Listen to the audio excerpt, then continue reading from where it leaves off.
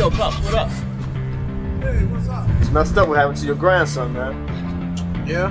What you mean? I warned you about your son. Word out in the streets, man, that they got some kind of deal or something going on. All right, Beef, you're getting a second chance. So you're the new guy down at the station.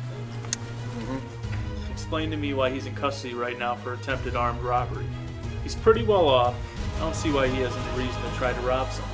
You want to talk about some dirty cops, man? Sarge, you're getting kind of sloppy, man. Sergeant Reed, that'd be one of them. Let's take a look at that. That arrest, that kid, his father used to work with Sarge.